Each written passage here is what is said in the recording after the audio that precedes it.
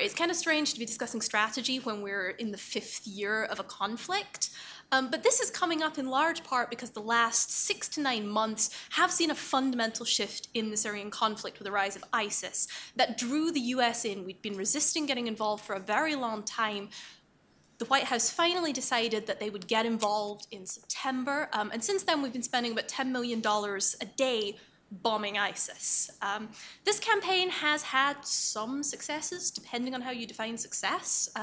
We've killed about 6,000 Syrian rebels, sorry, not Syrian rebels, ISIS members, maybe as many as 8,500. That's about 20 to 30% of ISIS total strength. But how useful this has been is very questionable. So with a few key exceptions, we've really not taken out much of the ISIS leadership.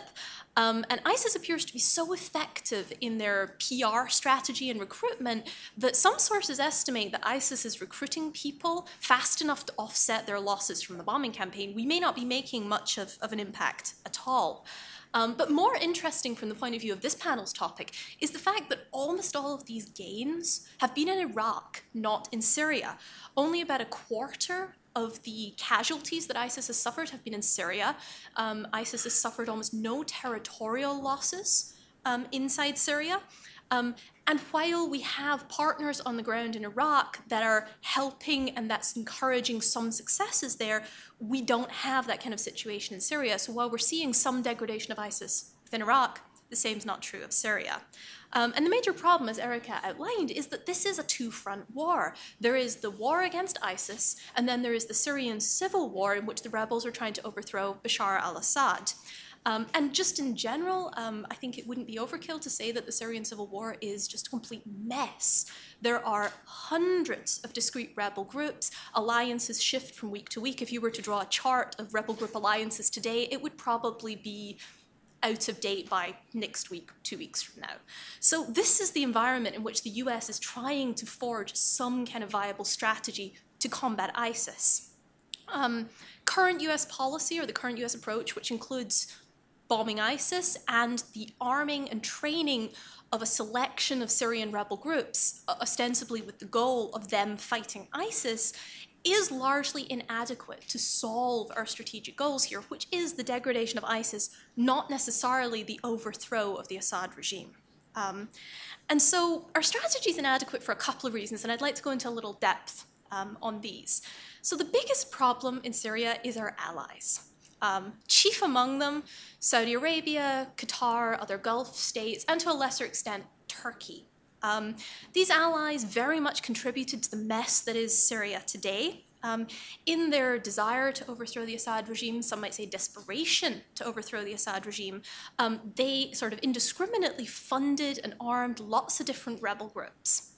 Sometimes this was purposeful. Qatar has actually funded groups like Jabhat al-Nusra, that's pretty extremist. A lot of the times it was very unintentional. So these countries funneled arms, they funneled money into Syria. It went to groups that weren't necessarily the people they thought they were funding. We ended up with a lot of extremist groups getting arms, and those have very much come to the fore in this conflict.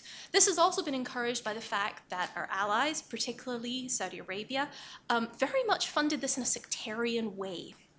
So they focused on Sunni groups, they focused on groups with Islamist ties, and while that might not necessarily seem like the end of the world, what it did in Syria was reinforce the Assad regime's narrative that this was a sectarian conflict. And it's created kind of a rump state of Syrian loyalists who are loyal to the Assad regime because they're minorities, and in large part because they fear what will come after Assad. So the Druze, the Alawites that are still in government-controlled regions in Syria, they're obviously terrified of what would happen if ISIS takes over, but they're probably scared of what would happen if a more moderate Islamist group would take over too. The situation's not look good for them. This is part of why the regime maintains some support in the regions it controls. In addition to the sectarian problem, our allies also worked against one another on the ground. This is a problem that's been going on for the last 4 years. So Qatar, in particular, and Turkey funded groups associated with the Muslim Brotherhood, but the Saudis refused to work with groups that are associated with the Muslim Brotherhood. The Saudis preferred groups with Salafi ties.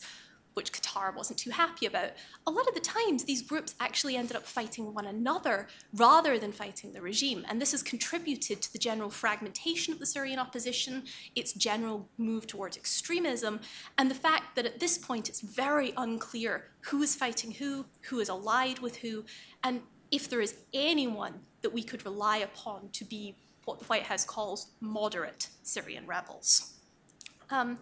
So our Middle Eastern allies have succeeded more recently in sort of deconflicting their approach within Syria.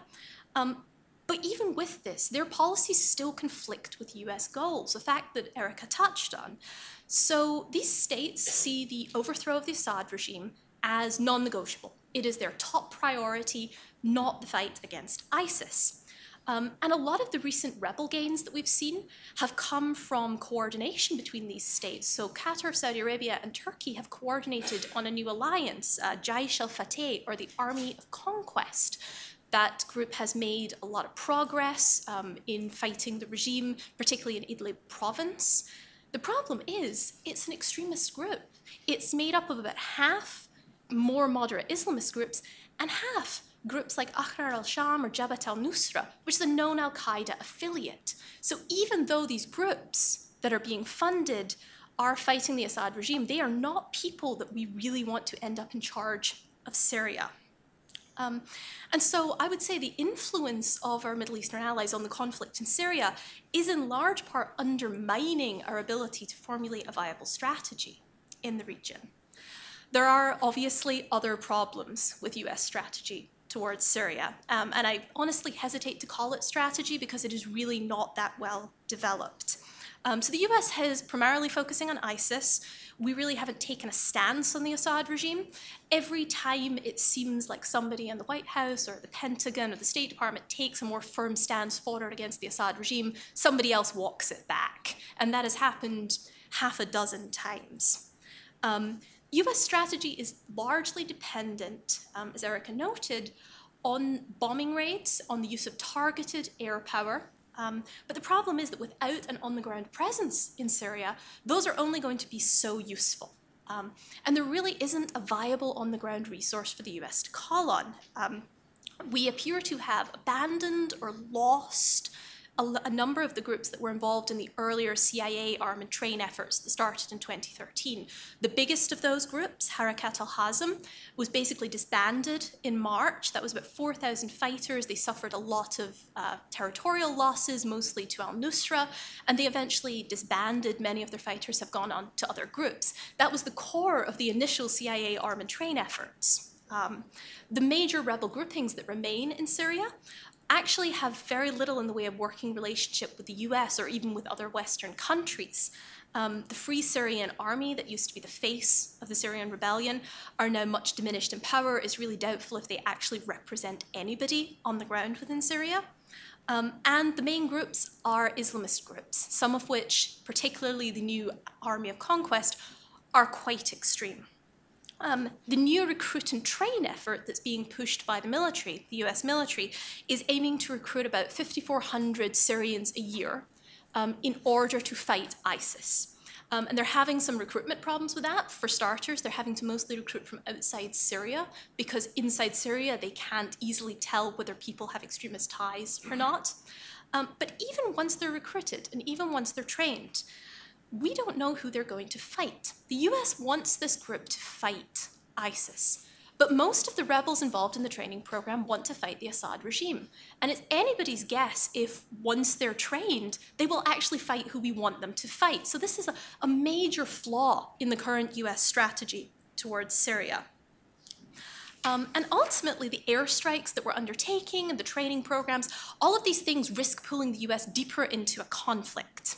So the US clearly needs to rethink its approach to the Syrian conflict. And I would argue that what we really ought to focus our efforts on is we ought to turn back to diplomacy, seeking some kind of a negotiated transition. That we need to deal with the problem of the Assad regime before we can turn towards degrading or destroying ISIS, not militarily, but diplomatically. So the solution that has been proposed by our allies to solve the Syrian problem is that we arm and support the rebels, create a safe zone in the north of the country, support that with US and coalition air power, train rebels in that area, send them to overthrow the Assad regime, and once that's completed, then we turn towards ISIS. But there's a number of problems with that approach. One is that it would draw the US further into the conflict, and it's a conflict that actually has little bearing on US interests. There's major technical difficulties, as I've discussed, as Erica has discussed. The fact is that many of these groups just aren't going to be good to work with. They're not people we necessarily want to be working with. And the biggest problem is that overthrowing the Assad regime will take a long time. Although there's been some recent noises that the regime is weakening, they're still pretty strong in Damascus in the south. They're not going to be overthrown easily, and it's going to take a long time to do it. So the only viable approach that we can take is diplomacy. And this is something that the US really hasn't talked about in the last year or more. Diplomacy has barely been attempted since the failure of the Geneva II talks. That was at the start of last year. There's been some talk of a new UN initiative to try and push for peace in Syria, but it's not really getting off the ground and it doesn't have a lot of support in Washington. So negotiations previously had failed because the Assad regime wouldn't countenance any loss of power. The rebels won't accept Assad in power for obvious reasons. So Assad, as the State Department has said, still probably has to go.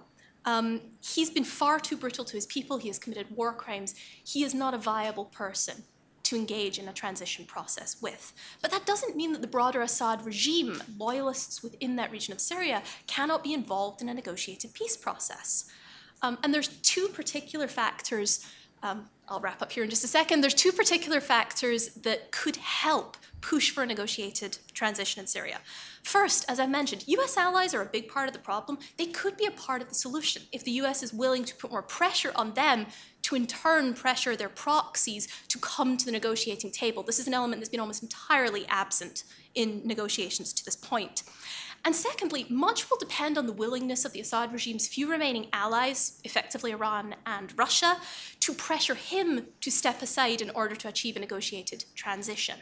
And there's some evidence that both states would like to see this conflict come to a conclusion. The Russians are very concerned about the rise of ISIS. They're concerned about Islamic terrorism, and this is a key problem for them. Iran sees this conflict, they've been very supportive of the Assad regime, is getting more and more expensive to them. A negotiated transition that allowed them to retain some influence in Syria, but perhaps got rid of Assad, might again meet with some approval in Tehran. The problem is, to have this negotiation, they need to come to the table. That's something that's been entirely absent in past negotiations.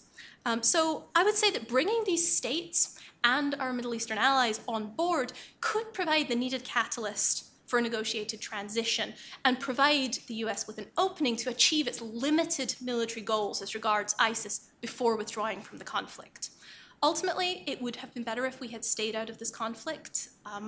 Getting involved was probably a big mistake. But now that we're in, we have to think strategically about how we might achieve our limited goals without getting bogged down in another lengthy Middle Eastern conflict.